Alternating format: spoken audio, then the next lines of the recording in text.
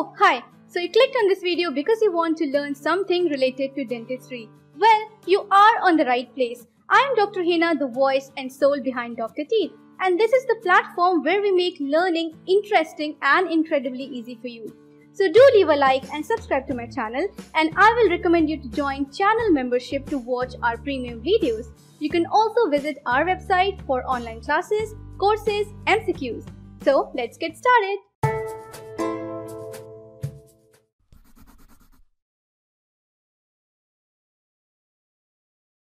Hello everyone, Assalamu alaikum. Welcome back to Dr. Teeth. Today we are going to learn about the enamel. Now 5 years ago, I started my YouTube journey with the topic of development of tooth, and it changed quite a few lives. One of them was mine, and also few of the students who really liked my efforts. Today I am a master in prosthetic dentistry, and I have decided to take this subject as the first one after I have completed my masters. So without further ado, let's dive into today's topic. If you're new to this channel, please do subscribe, and if you are already a subscriber, do let me know in the comment section below how long have you been associated with my channel. It would really mean a lot to me, okay? So enamel, it is also called as substantia adamantia. Okay, adamantia is a Greek word. Now, what is enamel? Now, if you are new to dentistry, like this is your first year and you have never read this chapter before, you must be wondering what is enamel. So let me first take up this topic, like what is enamel. Let me try to make you understand. So enamel, in simple words, it is the outermost covering of the tooth. So this yellow covering that you see here, this is the outermost covering, and that is called as the enamel. Okay, here. And if you are not understanding what kind of tooth it is, let me just bring in another tooth. We will do some understandings here. What language is it? We will try to understand with the two diagrams. So this outer covering, this is the enamel, right? This portion of the tooth is outside the mouth, like you can see it in the mirror and appreciate it. So that is the crown. Okay, we have the portion inside the mouth, like inside the bone. Okay, so this yellow here represents the bone. So that is the root portion of the tooth. Okay, so tooth has two portions, right? We have a crown portion and we have a root portion. Okay, so enamel is the outermost covering of the crown. Okay, it does not go here. Here in fact we have one layer which is, let me change the color, this layer, this is the cementum. Okay, so this is enamel. Now this particular picture that you see here, this is a cross section of a tooth. Like this is the tooth we would normally see. So the enamel will be covering all the tooth from all the sides. Okay, the crown portion from all the sides.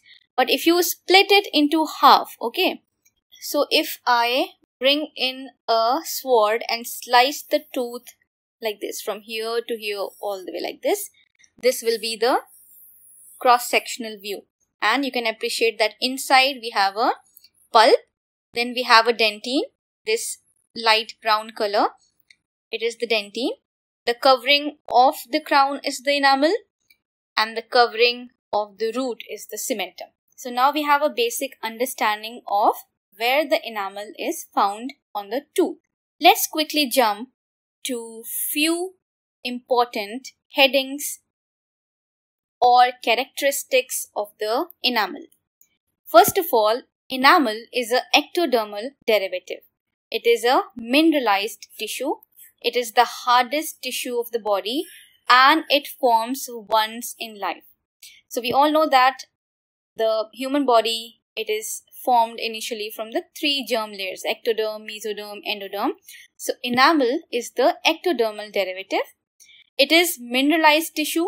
It is highly mineralized. Okay, it has minerals, and since it has minerals, it is very hard, okay, in fact the hardest, and because it is hard, it is also brittle, so it is also prone to fractures, okay, and it forms once in a life. So enamel once gone, it cannot come back. No treatment can bring back the enamel. We can only substitute it with various materials available in dentistry. So obviously we have to take care of it from bacteria, caries and all, okay. So we have covered introductory part. One question that must be coming in your mind is, even though it is the hardest tissue, it is mineralized, it has good qualities, right? But still, why is it prone to caries? We will answer this as we move to the physical properties of enamel. Let's have a look. Let's talk about the physical properties of enamel. We'll bring back our beautiful diagram of the tooth. And the first physical property we are going to talk about is the permeability. What do you understand by the word permeable? Permeable means it allows the passage of, let us suppose we have a filter here and we have few particles. Let's suppose we have a mixture of particles, yellow, blue and black. But this particular filter only allows the yellow particles to pass through, okay, from here to here. So this particular filter or this barrier, I would say, is a semi-permeable membrane because it is allowing certain particles to come here, but it is not allowing certain particles from getting in, right? So our enamel is a semi-permeable membrane, okay? Various studies have been done and it was found that enamel is a semi-permeable membrane. It is permeable to some fluids, bacteria and their products. Now, since it is permeable to bacteria also, that is one of the reasons why we were, discussing that it has chances of having caries, right? Let's jump to other physical property, which is the thickness of the enamel. So the maximum thickness of enamel is at the cusp region of the tooth, okay? Cusp is the elevation of the, tooth, okay? So it goes up to 2.5 mm, okay, at the cusp. And the minimum thickness is, as you can see in this diagram, it is clear that it is very thin in this region, right? Here and here. That is at the neck portion. So this is around 100 microns. Okay. Let's talk about the color of the enamel. Now the color of the enamel, it varies from bluish white to yellowish or grayish white. So what determines this color variation? Why are some teeth, they would appear more bluish white, or why some teeth would be yellow? You might have seen some of your friends or, some of your older people in your house to have yellowish teeth. Why is that? So the reason for the color variation is because of two things. The first one is translucency, and the second factor is the thickness of the enamel, okay? So translucency and the thickness of enamel determines what color the tooth will have. And translucency in turn is affected by the calcification and homogeneity of the enamel. So teeth also have different translucency, which is influenced by the calcification and the homogeneity of the enamel because of the crystal organization and rods and all those things we had, discussed. Thickness also determines the color because let us suppose we have this particular area here. You can see that the enamel here is quite thin, right?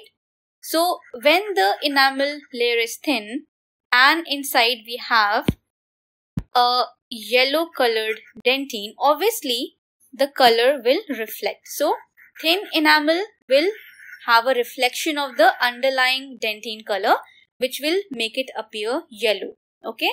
But in cases we have a thick layer of enamel, like here we have 2.5 mm, thickness of enamel, so such a teeth will appear more opaque. It will be slightly grayish, you can say. We zoom in to a portion of enamel here.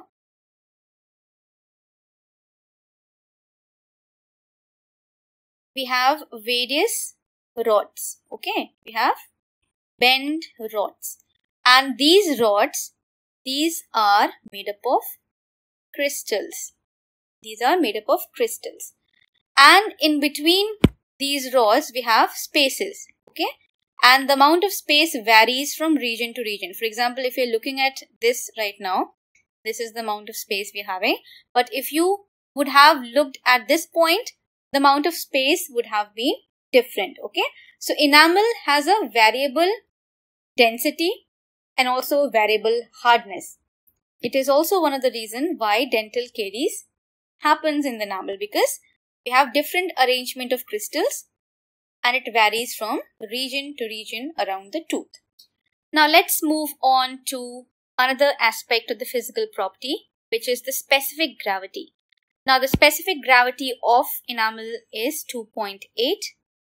The density of enamel is 2.8 to 3 gram per milliliter. The Knoop hardness number, I have a video on my channel related to Knoop hardness number. It is 343, and if you compare it with dentine, dentine has a Knoop hardness number of 68 and cementum has a Knoop hardness number of 40.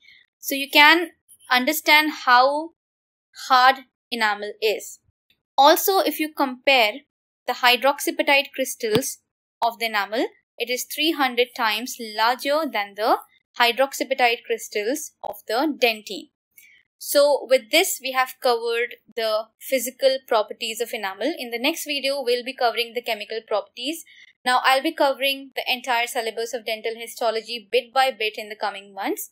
So please keep me motivated by commenting to this video and sharing this video with your friends so that they can also benefit from this. So that's it for now. I will see you in the next video. Take care. Allah Hafiz.